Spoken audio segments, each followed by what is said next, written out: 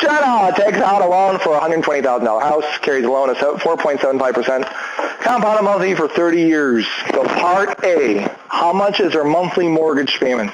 How do we figure this out? Rhymes with amortization. Amortization, very good. Let's set this up. So your PMT, your payment, will equal to, what's your PV? Good. R? Good. N? Careful. 12. That's okay.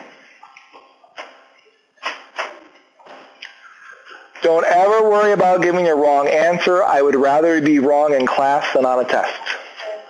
So no worries. Over 1 minus, parentheses 1 plus, R over N, raised to the negative 12 times, and this is a 30-year loan. Which, that means that X1 would be negative 360. So once you do enough of these, you'll start to realize that your answer is reasonable. So this is not a very high amount for the loan. This is not a very high interest rate. So if Jenna's paying $3,000 a month, that's not right. Something's not right there. I got $625.98. Oh, that's not a 6. Now it is. All right. I totally could have left you more room in part A, so I apologize. That's okay. Part B, to compute how much goes towards principal and how much goes towards interest, we actually find how much goes towards interest and then subtract to get how much goes towards principal. Since this is just for one period, just like we did for average daily balance, to figure out the interest amount, we use our friend I equals PRT. Remember, all of these formulas are just repeated simple interest over and over and over again. The P for this problem is 120,000.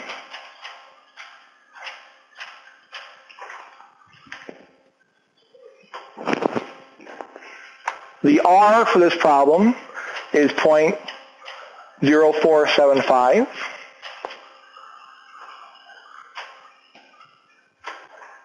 What's the T?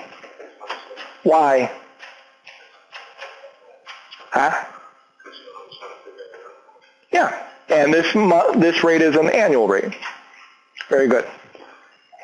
So just like before, since it's an annual, we need to have our T to be 1/12.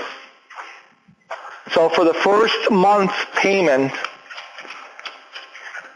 I got 475. Can anyone confirm that? Okay. So let the moaning begin. $475 of your payment went towards interest. Your payment was $625.98. So to figure out how much went towards principal, we would do $625.98 minus $475.